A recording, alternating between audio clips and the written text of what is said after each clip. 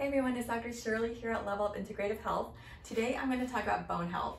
The great thing about primary care with functional medicine is that we address systems and we optimize them before we have problems. We take a proactive approach. The reason why we want to address bone health is because after age 30, we start losing bone. In terms of osteoporosis related fractures, turns out they're really common. 1 out of 2 women will get a fracture and 1 out of 5 men will get an osteoporosis related fracture. Why does that matter? Because it affects mortality. 1 in 3 people over 50 who get an osteoporosis related fracture will end up dying within 1 year of a hip fracture.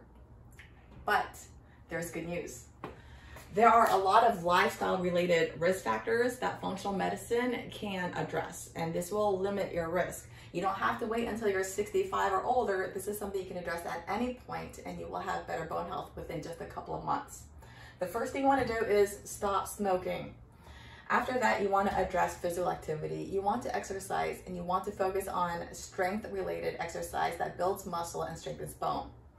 Also, any exercise that improves balance is good as well because it decreases the risk of falls. Nutritional deficiency. This is why we do the hair analysis test, because we want to know what we're deficient in and we want to know what different foods to add to our diet. We also want to address any malabsorption issues in terms of like stress related bloating or any other problems related to digestion issues. We want to decrease alcohol and caffeine intake. These are diuretics that cause us to lose water, and as we lose water, we lose minerals that we need to build bone. Hormone imbalance is super important. Too little thyroid is not good. Too much thyroid is also not good. Low estrogen and low testosterone are also related to bone loss. Certain medications and certain medical conditions are also related to bone loss, and these are issues that I'll talk about in a different video.